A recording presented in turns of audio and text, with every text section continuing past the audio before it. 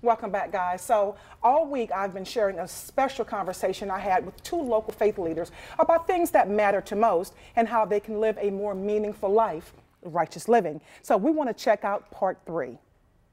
How would, in the world today, I mean, it's no secret that there's a lot of challenges going on right now. Sure. How does one know or learn right from wrong to pursue righteous living? Beats me. Rabbi. But if you find out, it'll be quick. I think most people are trying to do the right thing. I think most people. I think what drives people away from organized religion is disappointment. I think people fall in love with this other stuff because they're not getting that need filled from their faith. Sure. And maybe it's because we're too scripted. It does seem to me that the more candid and honest we are, the more transparent we are with ourselves and with others, I think there's a certain joy and peace that comes from that. You're not trying to hide anything. So I mean, if people are dropping away from religion, that may be because we just gave, not you, of course, but me, too many boring sermons. Just talk to me like I'm a human being. And when it goes the opposite way, it's so reassuring to me because I don't have to be the smartest boy in the class anymore. Exactly. I'm a seeker. I don't have the answers. I appear to be one of the few clergy people in the United States to whom God is not speaking these days. I don't know whether it was something I said or I don't know. I seem to be on my own. But maybe that's what I was meant for. I just think that honest searchers and seekers know what's right. They're just looking for a way to do it, And if they turn to us and leave cold and disappointed, they'll turn to something else. I mean, something will fill that vacuum. I think what you were saying is so important. Just be as candid as we can be.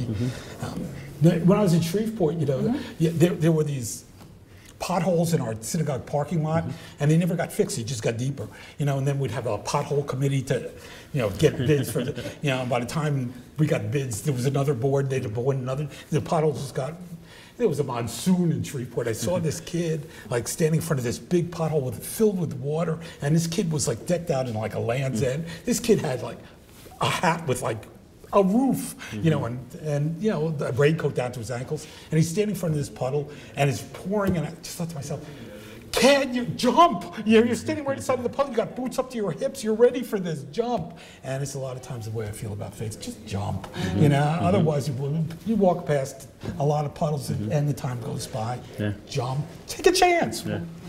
Do you think in the synagogue, are there people there struggling as well with righteous living? Oh, I think so. So it's not just one It's all of us. denomination. Yeah. Do you think, Bishop Davis, do you think there's a way, you mentioned, distractions, which I think right now is the #1 thing in the world. Do you think that there is a way to kind of backtrack that to get people undistracted and to bring their hearts to God and to kind of not be so distracted? I don't think there's a way to get us undistracted. I'm the pastor of the church, and I have to fight distractions as well. It's just there's just so much going on. But it's one thing to have a lot of things that can distract you. There's something else to give in to those. And I think one of the reasons why people tend to give in to so many of those distractions or tugs is because if we're trying to figure out what's the source of righteous living? Again, if we get 10 people in a room and ask them, you tell me your version of what's right, you'll get 10 different answers. So the great equalizer has to be, okay, well, what does the scripture say? And if we accept that the scriptures are, God's word, infallible word, then okay, I accept that these are the scriptures. And so it's from the Holy Scriptures that we then get God's standard of what's acceptable or not. And so that's where people are able to find what is God's standard, if they accept it. Because if they don't, then every man does what is right in his own eyes.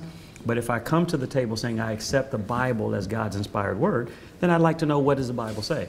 Now, a big part of the problem that leads to so many distractions, I think a lot of times people go to churches and what they're looking for is wisdom to help them grow in this this thriving relationship with Christ. And so many times we get everything other than that. We get emotionalism, we get speeches, we get yelled at and screamed at. And so much of what we get many times doesn't help you to know, what do I do on Monday? Because if you really boil it down, Christians are phenomenal on Sunday. Yes, they We're are. amazing on Sunday. Super Christians. Super. I mean, on Sunday morning from 11 a.m. to 1 or whatever service time is, we're phenomenal. But when you leave church, what we need to know is how can I be a better husband? And most people want to be a better husband with their husband. Most wives want to be a better wife. Most students want to be a better student. Most employees want to be better at work, even if it's for selfish reasons, to get promoted or increase. And so many times I think the topics that we deal with in church environments are not holistic enough. And that's the one thing I love about our Jewish brothers and sisters. You know, the Jewish scriptures, you know, these are scriptures the Bible says in Deuteronomy chapter 6, teach these to your sons and daughters when you rise, when you wake, when you're walking by the way, which means this is a lifestyle. It's not just in your time in the synagogue. And it shouldn't just be for our time in church, which means our sermons and the way in which we relate has got to be more holistic. Yes, we got to give them the story of Calvary. Every week they need to know the story of Calvary. But I also need to know, what do I do on Monday morning? I have this coworker who's irritating me to no end. I want to punch him in the mouth. How do I avoid punching him in the mouth and do the thing that God would have me to do? And if we don't talk about those types of things in our sermons that allow people to walk away and have practical, transparent understanding, then that becomes difficult. And along that same line, I think so many times as pastors and ministers, we can have a tendency to present ourselves as if we don't ever struggle with the things that people sitting in a pew do. And so the end result is, I hear you saying how great you do things, and I'm struggling. I want to hit my neighbor. I want to fight my coworker. And if I hear that the pastor just walks in love and if it makes it seem like it's so easy, then sometimes it creates such a vacuum to where people feel like I could never get to that place. I think it's important for us to say as pastors that, hey, I experienced road rage. I wanted to track that person down, and I wanted to flip them the bird and tell them how I felt. But I realized, you know what, that's not the way I should be acting. And instead of yielding to that feeling, I yielded to what I knew was right in the sight of God. That's, in my opinion, that's how you gain righteous living. By leaders walking people to the scripture so they can find out what would God have me to do, and then making it applicable to daily living. Now, I got to go home from there and then study it out myself as well. But it starts with that relationship that's transparent and practical.